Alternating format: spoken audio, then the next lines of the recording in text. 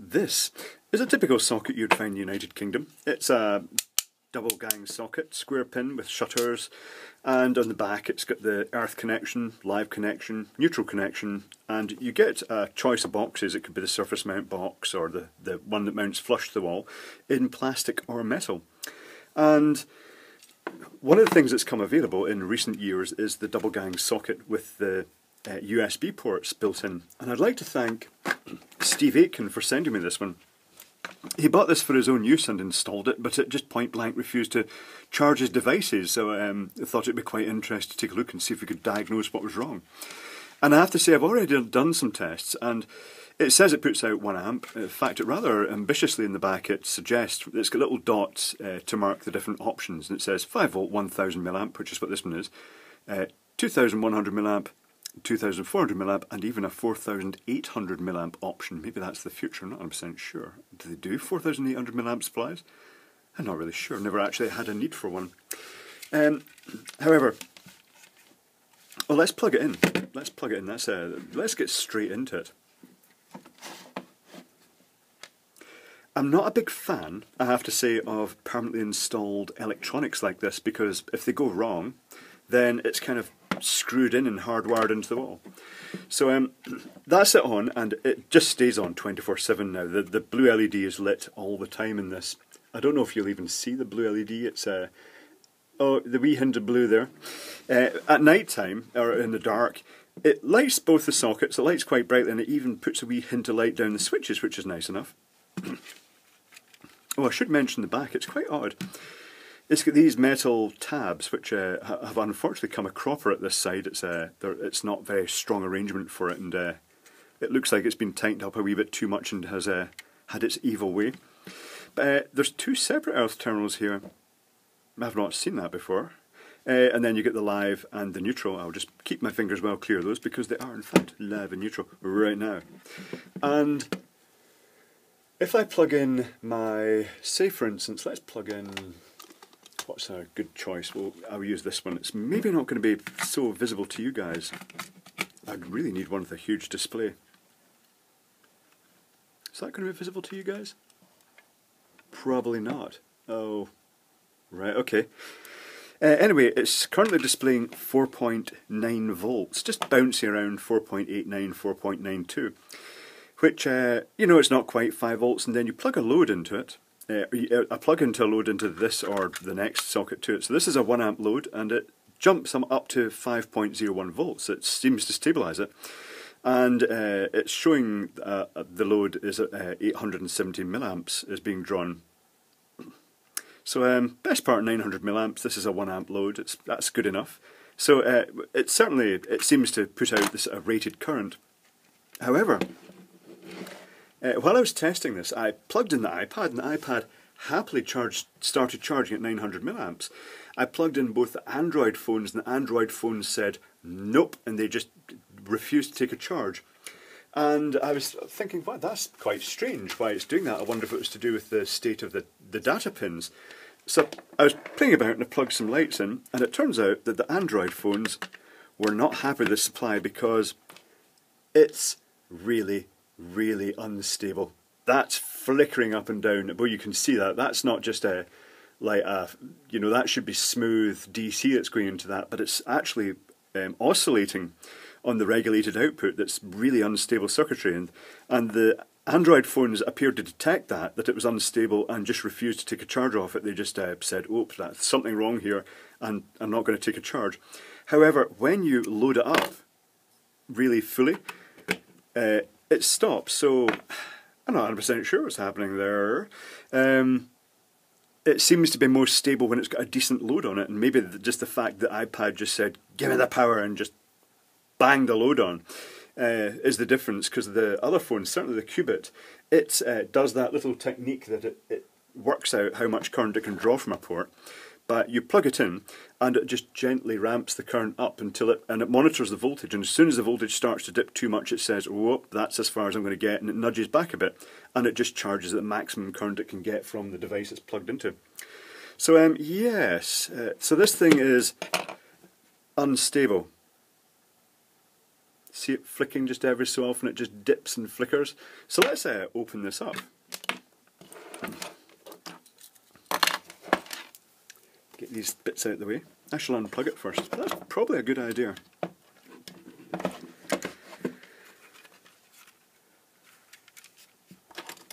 So the front plate in this one clips on. It's a sort of decorative front plate. Normally the double sockets, they don't bother with that. They just say, screw in the front, you know, it's a socket and that's it. This one's trying to be quite decorative. I should also mention this one's really deep. It really, you know, it wouldn't even fit in that back box I had there. So that's a couple of screws here.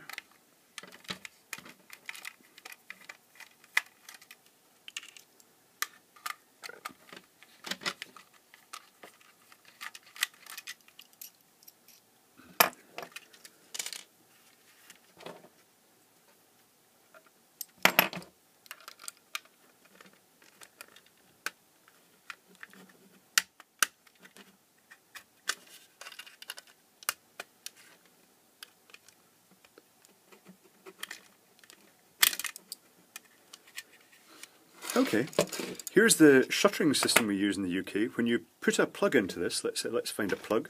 When you put a plug in, and this is where it all pops off, it pushes, the earth pin goes in first and it pushes a shutter down that slides out the way of the other pins, and that just basically stops kids from poking things into live connections.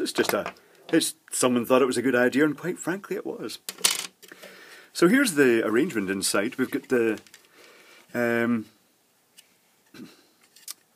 neutral has a little common connector, and it's got the connection going in the back here to the neutral pin. So that neutral pin has the connection going in the back. A little bus bar strip going along with a soldered connection onto it going up to the USB module, and then connecting it to this other pin with a small rivet.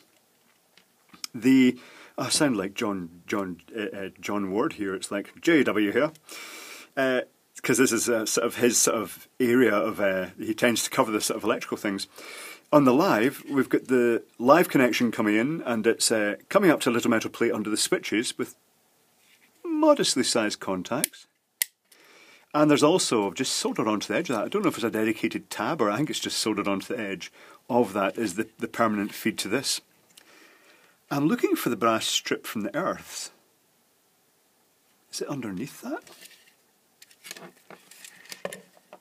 Normally, hold on, meter.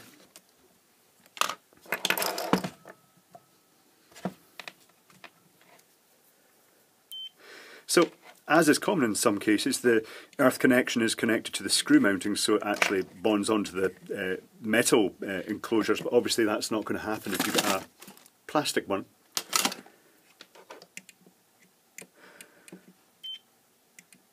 There's no connection between the earths. That is the first time I've ever seen that. Most people, when they're connecting a socket up, would put the two cables, the ring main, the two cables loop in, loop out into the neutral, into the live, and they'd just go into one of the earth connections. I would automatically assume that both were interconnected inside. The only way they're going to be connected is by a very crude connection. If you did connect to one of those connections, it's via a very crude connection only if you went into a metal box, and these made a decent connection, but it's clear that, you know, they don't look very strong. It looks like the screws have just pulled through those. That's not very good. Mental note, if you get one of these sockets, if you have a similar one, loop between the two earth connections, because that's bizarre. If you don't, one of the sockets will be earthed and one of them won't. And that means that if you were doing electrical tests, you plug the test unit in to actually check earth integrity, do an earth loop impedance test. If you just got the one that was earthed, then it would make everything look absolutely hunky-dory. I've never ever seen the separate earths. That's not good. So here's the module. Let's put the module out. The first thing I'm seeing is that the transformer does have decent, it's got that sort of double insulated thicker wire coming out. It's got the mains is coming in, it's going through this fusible resistor. Well, I say fusible resistor, it's a metal film resistor, which they kind of blow like a fuse. It's got a big blob of silicon on the side, that probably means it's a slow blow fuse. So it goes in, goes straight through the bridge rectifier, capacitor, there's a choke, another capacitor, so decent smoothing in the input. Then it's got a little switch mode chip. Turn it up another way. LP3773. Quite significant separation in terms of a slot. It's got the fat little Class Y capacitor for the interference suppression. Not seeing an opt isolator. I'm guessing that this probably uses the feedback winding, and that's why the voltage was varying until it was loaded down, because it's not got a very decisive feedback. I'm also noticing that this one doesn't have the little resistors mounted between the pins. This socket has the pins connected, the two middle pins connected. This other one has the two middle pins connected, but it's also got the option for the resistor, but they're not connected. So basically both middle pins shorted should normally, doesn't that normally mean 500 milliamps? So the iPad was being quite, shall we say, hungry. Okay. So on the output we've got a fairly decent-ish capacitor, 1000 microfarad. 10 volt. And just a diode, and that's fundamentally it. And of course the little resistor over there for the LED. Where is the LED? I can't actually see the LED. Where is the LED? Oh, there it is down there. Underneath it's just a surface mount LED that just splatters light out in all directions. Oh, that's interesting.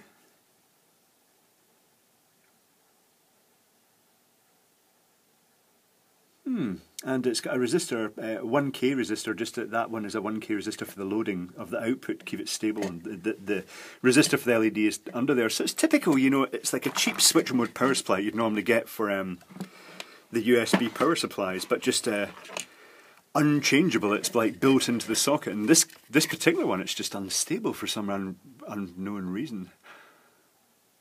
I wonder why it's unstable. Is it the routing of the cables? These cables were actually close to each other, but then again they're close to each other in the transformer. I don't really know why it would be unstable like that. Seems quite odd. Maybe just choice of components they've used on the switch mode power supply itself. But yes, as I say, I'm not really keen on them building stuff in, because ultimately when this fails, all you're going to do, you're going to end up with a socket with dead electronics in it, just sitting, cooking away in the wall. And you know, if something went wrong with this, if it started, you know, if the plastic started discolouring around it and smoke started coming out of it, or there's that nasty smell you get, it's not a case you can't just go and unplug something and say, oh, get the power supply out, you know, it's built in. And this reminds me of the I think it was the Part L building regulations, yet more government meddling, whereby they decided that to make all houses ecologically sound, some of the ceiling roses, the pendants in the rooms, would have to have built-in compact fluorescent lamp ballasts. Not just lamp holders that you could plug in your own compact fluorescent lamp, but the ballast was built in, and it was a specific type of lamp, and kind of it created a slightly inflated market for that type of lamp, which should have cost less than a compact fluorescent lamp with the ballast built in. But because you had to buy this particular type of lamp for these sockets, the price was high, very high. And also, how long does a compact fluorescent lamp ballast last? And then suddenly you've got a dead ceiling rose in the ceiling with sooty skid marks around it, and Joe Bloggs isn't necessarily going to be electrically adept enough to actually start, you know, messing around with live wiring or isolate the circuit properly. So I kind of disapprove of building electronics, and I think it's better just to have something, a decent USB power supply that plugs into the wall. And Steve did the right thing by taking this one out, changing his mind about it, because that's not stable at all. And to be honest, the socket, is just not up to scratch. Particularly with that earthing system, it just seems unnice. But yeah, interesting to take to bits anyway.